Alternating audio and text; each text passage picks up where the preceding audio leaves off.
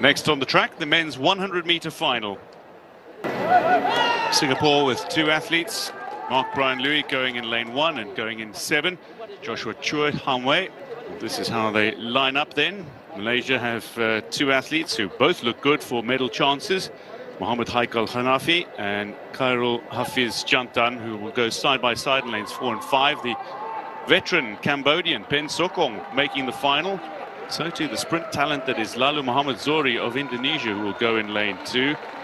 Ngãn of Vietnam goes in 6, and Soraoat DABBAng, the 200-meter champion, will go in lane 8 for Thailand.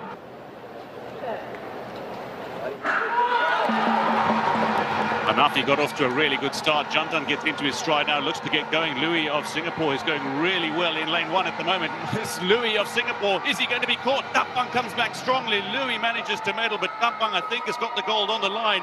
And the two Malaysians run out of this final. Who's got the gold? I think it's DABBAng who's completed the double with the 100 and 200 meter.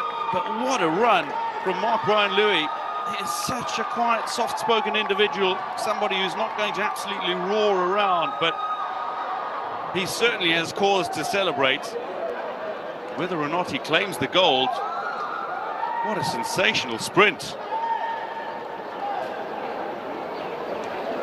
Soraoat DABBAng, though, got off to a sluggish start, but his recovery was superb. From the 40-meter mark, he really made light work of the athletes around him.